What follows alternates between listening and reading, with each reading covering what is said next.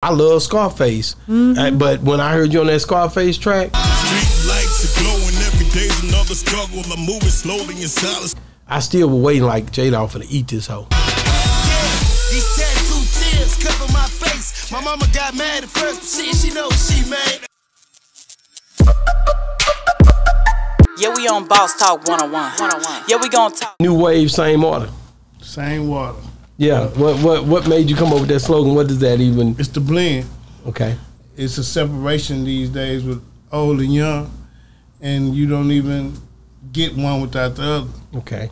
You know, so it's just a blend. It's like, even though they got a new way of doing things, it's the same water they do, you know, same blend, you know. You know, I love one thing about you Houston niggas, man. I can't lie, y'all. I can't say, I be on these Dallas dudes a lot of time. I just was talking to somebody about this. Like, I be trying to figure out, like, who's next, who you helping, who you getting on the feature with, the young people coming up. You know, it seemed like y'all figure it out up there for real. Like y'all seem like y'all were. It may not even be that way, but it seems like, like when I talk to Young Easy.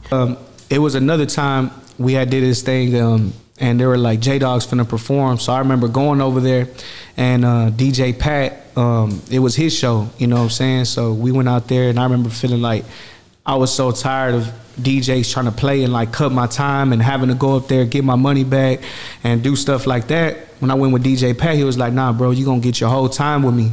So me being nervous, like, man, I'm gonna end up cutting my time. I'm gonna go make sure I do my whole set. J-Dawg wasn't even in the building. So boom, J-Dawg comes in there. I say, man, what would it take for me to be able to perform in front of J-Dawg? They say $150. I said, all right, cool. Boom, paid that. Spit my flow, the one I shot at J-Dawg in. The next thing you know, we doing Menace to Society. That's like a song that's over 600,000-700,000 views on YouTube with me and J-Dawg. Extensions, I thug it. If they kill me, tell my real niggas, get motherfucking Menace, real Debo nigga. Fuck right, I want your. And working with him is just like, it's on a whole nother level, man. I feel like he's one of Houston's best. They uplift you something terrible. Like these the other people coming behind you, you guys don't hesitate to be an imprint, whether they paying or whatever, or they got to hustle or whatever. Y'all always be there for them, and I commend you guys for that. Yeah, I think I got that from the projects. Really? Yeah, I think if we don't got nothing down packed, we got the we thing, you know what I mean? Yeah. Like, it's always been we.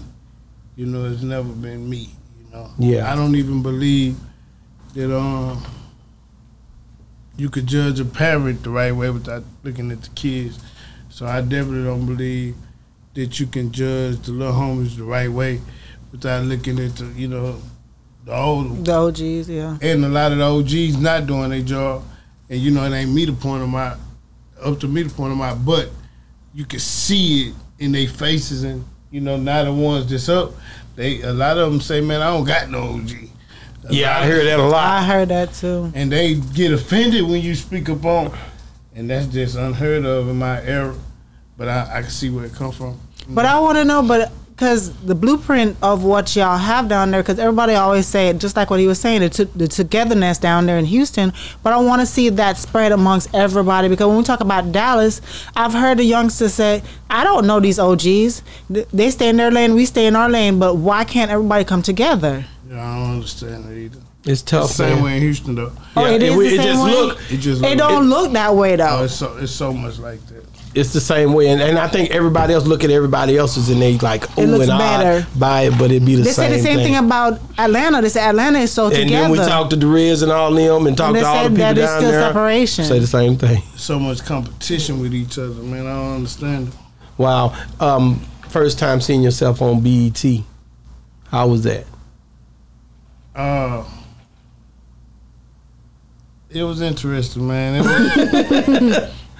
Man, I can't even lie. I don't even remember too much. What was the first time? 106 and Park? Yeah. I think it was No Ceiling? The first time we was on BET 106, I think. Yeah. Like what? Oh no, the basement. It was Tigger. In the basement. Yeah. Okay. Yeah. What did you think when you seen yourself? I should have did more. You felt like you could have brought it harder? Not harder, more. More. Yeah, because you know. Which song was it? Because I don't want to have it wrong. They just dropped the beat in the basement. Oh, you talking about just you being in there? Oh, you was in there. You on it like that? Yeah, that was the first time. Yeah, the first time. You didn't feel like you killed him because you J-Dawg, man. I didn't. Who was in there with you? Me, Slim, Kylie. I think I remember that now. Kylie on PJ, Chris Ward. I think that's it. Are you a person that's always hard on yourself? Yeah. So you gonna always think that no matter what, then? Right. I'm real hard on myself. Mm-hmm. So when you went back and watched it, what was your? You think I could have been hard? Go back and you didn't watch it? I'm so petty. I was like, fuck this. I ain't watching it. I ain't watching. You just knew you could have done better. I just knew if I would have been 100% me when I went into that room, it would have been, you know what I mean? Epic. You know. Did you? Was it just cause I ain't gonna lie? When I hear you on the track, I expect you to bring the hardest out of everybody. I don't care, and it's sad because I love Scarface, but when I heard you on that Scarface track, Street lights are glowing every day's another struggle. I'm moving slowly in silence. I still was waiting like J-Dawg for to eat this hoe. These tattoo tears cover my face. My mama got mad at first, but she know she made. Like that's the way we be feeling for you, bro. Yeah, man. I'm being real. I'm over appreciative because you know faces like. Yeah, and I'm telling you, even that's why I said his name, because it would be, you wouldn't think that a nigga would be anticipating the way, because I think you came last on that verse. Yeah, third. What you know about the late nights? No lights and no food, no diapers for the babies. The whole house smell like boom boom. Think of what. And when you came, a nigga waiting on it. It made it like we got to hear what J-Dawg gonna say, and you didn't let us down either. You know what I'm talking about? How was that? You got to break that down for me. I didn't just say that just man, for us by. I didn't even hear a face on it before I got on it. You know what I mean? Yeah. I just heard Slim kill it. Born and raised on the North Blocks, home of the hard knocks. Wanna get rich, find a spot to pump that hoe. But he told me face was gonna be on it, so that was enough for me. You knew you had to bring it. Well, you know, all I do is tell my story, so I ain't really lyrical. I know that, but. So, you know, I just know when you just said I didn't give it my best shot when I was in the basement. You know when you get on that track. I was nervous in that basement. I get it. You know what I mean? I was nervous in that basement. Because that's the first time you're doing something like that. Like, man, I'm thinking about it. I watched this shit, man, and if I fumble, how embarrassing that would be. So I guess I wasn't, you know, I was a little nervous on the fumbling part. Wow. I did not want to fumble. So you've been back on BT after that, right? Because you went to 106 award show and stuff like that. But you've never done anything like that again live on BT? Nah, well, they don't have too much of nothing no more. You know, they don't have the shows, the basement gone, 106 gone. They need to bring all that back. Because that was fun. I remember them days. I think Tyler Perry would have brought some of that back. I was hoping so. But then if he starts something new, it's almost like you'd want him to not bring that back, but do something totally different, because you don't want to make it feel like he's trying to copy them. It ain't too much you can do if you got any kind of competition against BET. I think it's gonna be hard to win against BET. New BETs though. Yeah, that's true.